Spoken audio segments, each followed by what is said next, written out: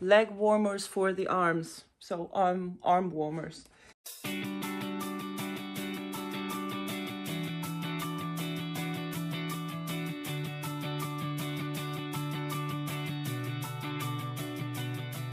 Hi everyone, and welcome to my parents' living room and this beautiful treasure trove of 100-year-old craftsmanship that I was about to show you right now. I was asking you the other day if you would be interested in me showing you a few of the traditional garments that we wore here in northern Germany, as opposed to the typical Dirndl and Lederhosen style that you might be familiar with.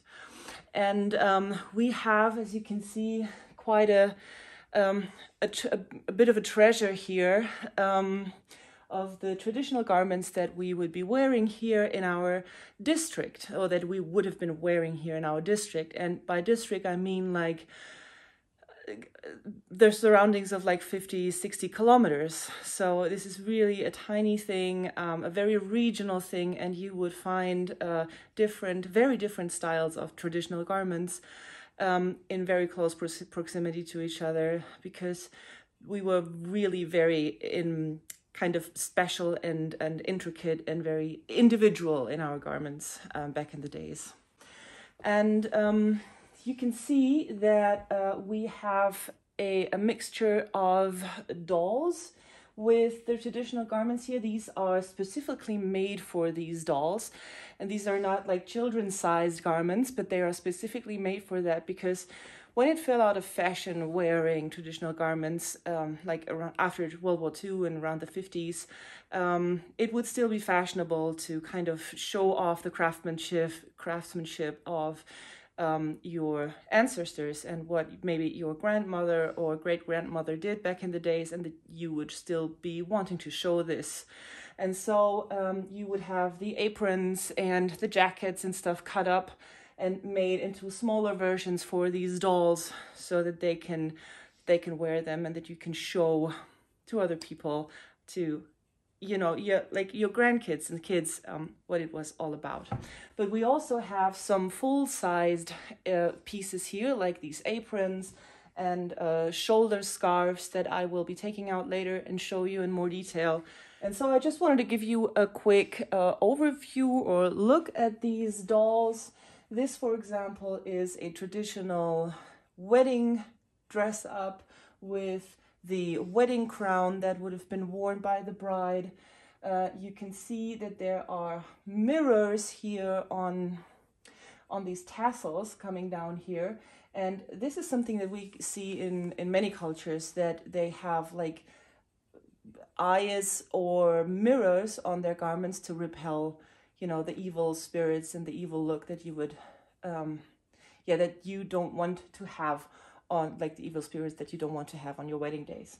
So this is the traditional wedding gown. I'm actually thinking about taking this all apart and showing you piece by piece how you would put on the traditional garments and what they are made of and what the pieces represent and how they would be worn. One thing that you can also keep in mind is the difference between the Dirndl tradition and this kind of traditional garment is the Dirndl is still fashionable today. You can still wear it today to go to the opera, to go to festive, special types of events, weddings, stuff. You can get married in, well, of course you can get married. You can get married in Dirndl, so it's really a fashion statement. But you would, during the day, on your normal day-to-day basis, you would wear like jeans, t-shirts, whatever, the normal garments. But you would wear the Dirndl for festivities and for the Oktoberfest. But with these type of garments, this is something that you would be brought up with, that you would either wear or not. If you choose to forego this kind of tradition, and if you choose to not wear the red skirts, then you would not, on a special day, on Sundays or whatever, go back to these garments and put them on again for special occasions. So this is really a lifestyle choice. And I remember when I was growing up here in this village that has got like 300, 400 people living here. When I grew up, I still am very aware of people or women wearing these red skirts on a daily basis, and they would also wear this traditional type of hair every day. These old women in their 80s and 90s, they still had very long hair that they would drape up in this type of top knot that I will show you closer up later. This is really a lifestyle choice. You would either wear this garment or you don't. And you would not just put it on for Sundays or for special occasions. So this is kind of, might also be why it's fallen out of fashion to wear it here in northern Germany. There are still, you know, kind of organizations who do the traditional dances and who really care for those garments, and who meet up on a regular basis and educate and show these garments off, but they wouldn't be wearing them, you know, on the regular or even to festivities. And that's the difference between these type of garments here in the northern part of Germany, and let's say Bavaria. And let's be honest, Bavaria is only a tiny piece of Germany. It's only a small part. Please keep in mind, Germany is as big as the state of Texas in the US. So just to give you a sense of scale. But now let's go and undress let's undress the dolls. Meet my girl, Engel. As I said the other day in my previous video, the Modern Folk Embroidery sale right now, the thing that we are stitching is by a girl called Engeltje, which is the Dutch expression for Engel, which is German, and for angel, which is English. And the other day I told you that when I was a child and when I was at the cemetery with my grandma, and I was just roaming around and I saw all the tombstones everywhere, I really thought that the first name Engel and the first name Heinrich were the only two words, or the only two names that we would be able to have here in our village, because every second tombstone had the word Engel on here. And that's why I call my little doll here Engel, because this is really a typical name here in our village. I took off her wedding crown for now, because I want to show you all the different layers more intricately, but she had a bad hair day underneath. I mean, I guess she wouldn't have taken this crown off for like 40 years, so I just put a decency cap on this. And this is actually a thing that women would wear during the day, you know, working in the fields, going about their days. They would still have this updo, but they would cover the rest of their head with this type of knit cloth piece of cap. Okay, so let me show you all the different layers of this garment. Of course, this is a full-on festive day, Sunday. Let's go to the church and show off our goods type of wear. But that's why it is so good to start with. So the first thing that you would put on would be a white linen shirt, you know, very long linen shirt that you can wash very hot, and that you can actually get clean, because most of the other materials would not be able to be washed. And then you would start with, let me show here, with the jacket, which has a medium arm or medium long arm with embroidery already on the sleeves. So these would be the two things that you would put on. This type of a jacket, which is also like a woolen thing. It's lined on the inside with linen, and then you would put this vest on top of it. And already you can see that the vest and the jacket, which is called the camisole and Bostock, yes, already set the tone for today's color theme. Because here you can see the dark blue and the blue in the shirt and the dark blue embroidery all around. And that this would mean that you would also have to wear the red skirt with the blue on the bottom and the blue apron. and I'll show you that in a second. But you can also see the very intricate embroidery that is done here on this velvety type of material. And this velvety material would also be used for the men's vests. They would have it's not really important that when your women wears this type of embroidery on their vest that you would have the same thing on your vest, but this type of embroidery with the stars, with those flowers. So this is another color scheme, as you can see. It's more in the red, orange, and green family, and this is actually the one that I'm most familiar with what our village mostly wore. And as you can see, all the flowers are hand embroidered on this velvet. These parts here would have been woven, but then also hand stitched in place, which you can see. Let me open up this here and this here. And you can see the hand stitched part on the inside. And I was asking her, my friend, if there are some kind of samplers that we would be familiar with from the cross-stitch things that we do.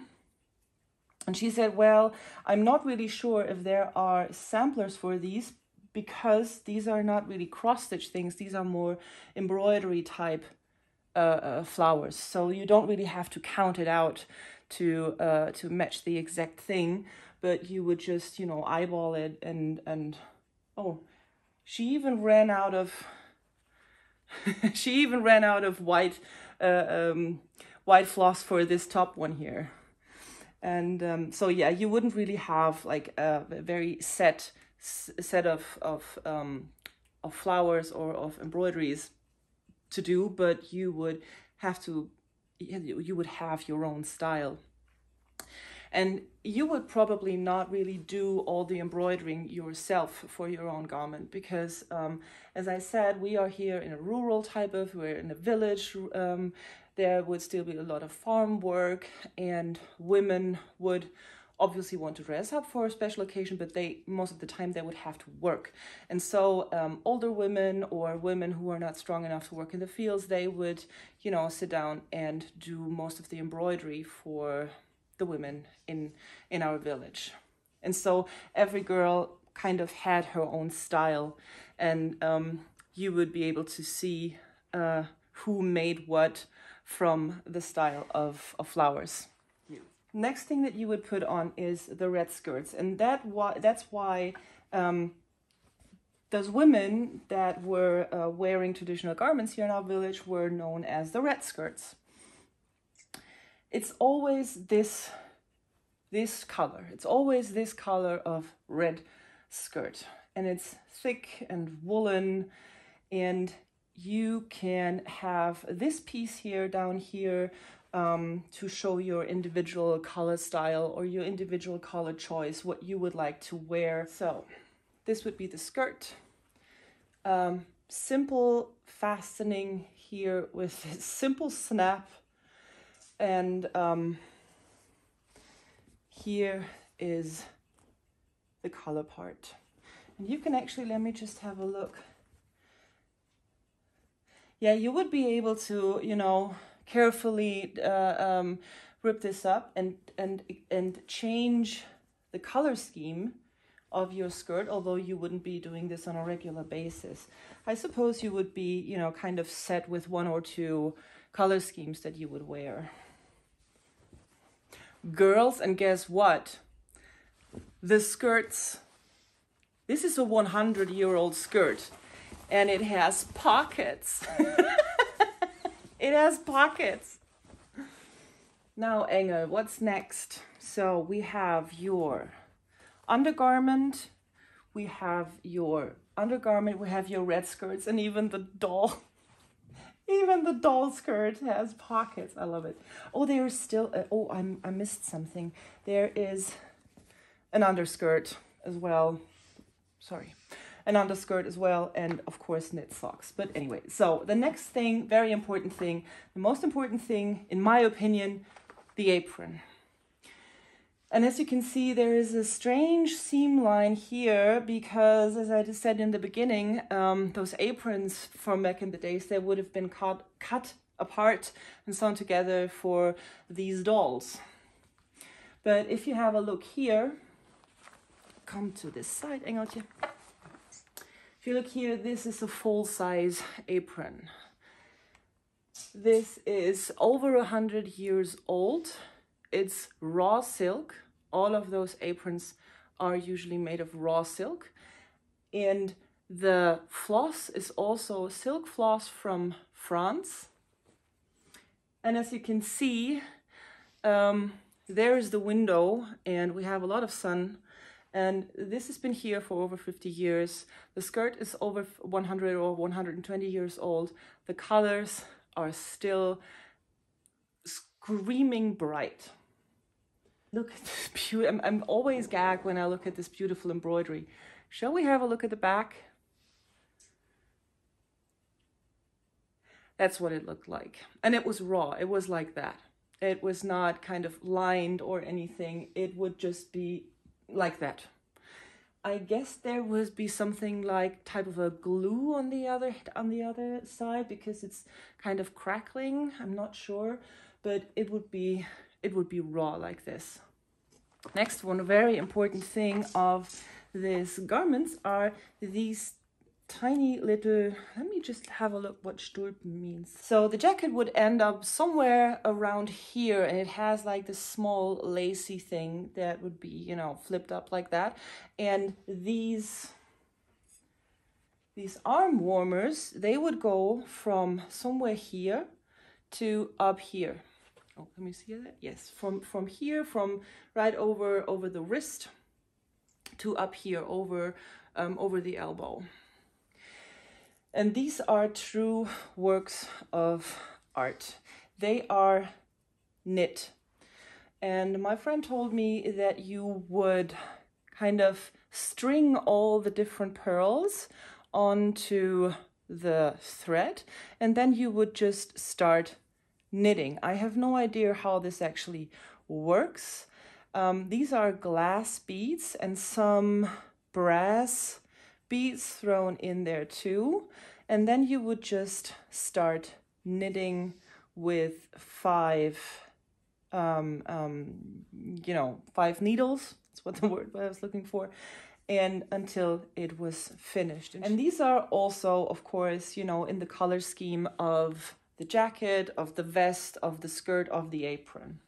Yes, this is the one that goes with this apron.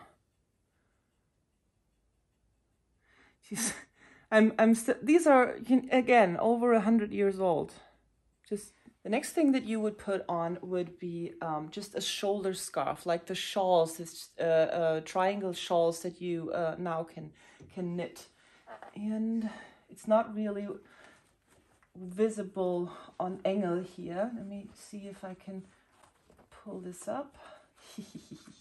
Yeah, so this would just go around the shoulders. So this is the shoulder piece. This really, you know, it's ruffled up, like it's ruffled up here. It really goes around the neck like so, and would lay over your shoulders like this. Just as a decorative part, and also, you know, depending on the season, as for warmth. Again, over 100, this must be like 120 years old, hand embroidered, beautiful silk, again, raw edges on the inside, but this was lined with some type of, I don't know, cotton cloth. Yeah, well worn and teased, but you can see, and it makes for a wonderful decorative piece if you put it together like this. Okay, I did take the shoulder piece out from under here. It's very, very delicate. The cloth already is a bit full of holes, but what I love about, first of all, of course, the color. It's a very warm, corally red, And the beads that are woven in, or that are embroidered in, are little tiny brass pieces. And just look at the vivid colors of, yeah. Look at these intricate, tiny little flowers. So this would be the, I guess so. Yes, it's the same color scheme. So this would be the shoulder piece that goes with that apron up there. Engel, are there still things that we have to put on you? Yes, we have. The apron, the things. Oh yeah, okay, now when we go out and when it's really a special day, and then let me just double check my things. Yes, when we want to go out and it's a special day, we have our apron, our shoulder piece, our vest, our, you know, gloves, everything. And then we would put on these beautiful tiny schlips, as we call them. So they are kind of, you know, like ties, like bow ties. And this huge ruffle around the neck. Yeah, this one is a bit, I mean, this is a bit dirty. So you see these huge, huge ruffles, and then this tie that would weigh the top part of the ruffle down so that you would actually be able to breathe and see something. Let me show you like this. This is also very, very, very, very old. With silk fastenings, beaded. I guess they would have like a piece of cardboard that they would strip this on and then baste it on. Beautifully intricate, isn't it? And again, brass. And why is there just this one single thing? Is it? Oh my God, yes, this is the better one. These beads, these are glass beads, they probably have been coated with gold. We are not sure about that, but it looks like it. So if you wear the ruffles and the tie, you would also have, well, this is also for very, very special occasions and for weddings, these type of choker necklaces here on top. And it has amber beads going around the neck. Hello, Amber. Amber beads going around the neck. And this is really something. This piece of, or this kind of necklace would, of course, be very top heavy, like very front heavy, and it would weigh down. And so you would, let me just turn you around, little girl. So this would be held down with this piece. So this would snap onto the cord of the necklace, just with a simple snap, and it would hang down like this. And again, you see the same color scheme, and you have again the very intricate beading that resembles or that matches the tie here in the front. Oh, I also have one of those in full size. Let me show. So this is the full size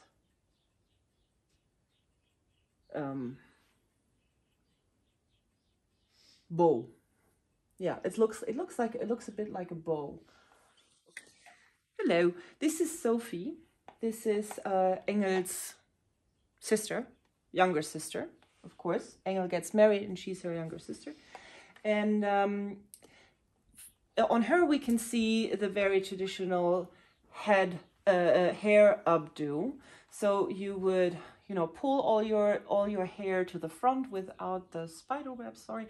Pull all your hair to the front and then have like a filler piece put underneath, and then you would either braid your hair or just wrap it around very neatly so that it's really a sheen, a very smooth piece of hair up there. Then you put it in a hairnet over, and then you would have either these hair caps on a normal day, or you would have, as I said, the black silk ribbon cap. And to fasten that silk ribbon cap, you can then of course have like bobby pins and stuff. Obviously they didn't have bobby pins back then. What were they called? Well, anyway, and you know, pin it to this kind of hairdo. And this was really something that all of the women, even until their old age, would wear here in the village. But they would wear this every day. They would not get out of the house without having their hair done like that. And as an exercise piece or a decorative piece, oh, this has also seen some better days, or maybe even a pin cushion. It probably wouldn't have been used as a pin cushion, but you would have these type of decorative cushions made for it yourself to have them. Oh, there are pins in there. Okay. So either in this, maybe this was the type where the children or the girls would practice their beading. I'm not sure. Linda said that it was just for decorative purposes, these kind of cushions. Maybe this was also, you know, made for those women who would do the embroidery for other people, so that they can show other people's. So that they can show, would you rather, you know, that style or that style of beading. But these are very beautiful pieces. I found another hymn book going through here. This one is from 1893. When we are Protestant here, or the region here is Protestant, and when you are 13 or 14 years old, no, 14, 15 years old, you have you have your confirmation, the confirmation of your faith. And then you would get your own hymn book with these kind of embellishments, or you would have your maiden name in here, indented here. And this is what it looks like on the inside. Again, 1893. No melodies, just words. Now, Engel, what's the last thing that we can put on you? Shall we put the wedding crown on you? Do you want to show them your wedding crown? Okay. Okay, at first we would put this, I don't know what it's called. First we would put this piece on, floor length silk embroidered kind of shawls with those mirrors to propel the evil look. And on top of that, the crown is something very special. Not every bride had their own crown, because it was very, first of all, it's really heavy. Even this tiny one must be like 1 kilo or something, or even more. They were very, very heavy. And they would really just sit on the top of your head like this. It's like a true crown, you know, there's nothing really to fasten or anything. This would sit on your head. Then you had this top here, you know, embroidered like this. Also tiny mirrors inside. And this would actually travel from bride to bride throughout the village. I know that my grandmother or my great-grandmother had one made. She made it herself, and then she lent it to those people who got married, so that they could wear their wedding crown on their special day. Engel, thank you for being my assistant today and showing the world how beautiful our wonderful traditional garment here in the northern part of Germany is.